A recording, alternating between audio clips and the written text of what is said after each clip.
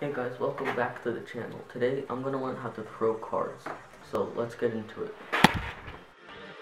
And so after watching a few tutorials, I learned that you're supposed to grip the card from the corner with your index and your middle finger like this.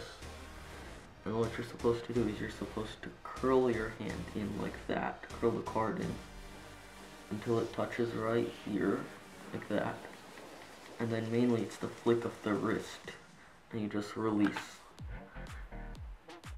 And so I started practicing sitting down just so I could get the motion right of the flick of the wrist.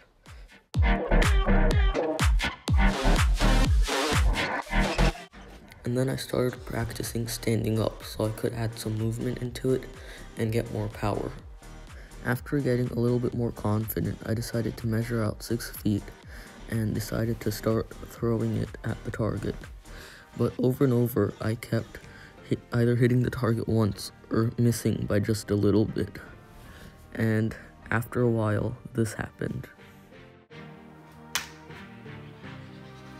It's 2. That's 2 in a row. Well, I made 2 out of 3 on the target.